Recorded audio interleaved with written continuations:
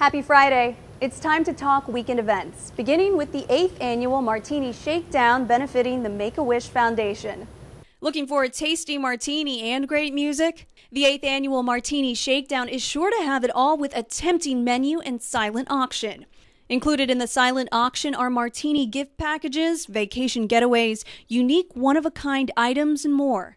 So come on out and shake it for a great cause on Saturday at the Beau Rivage.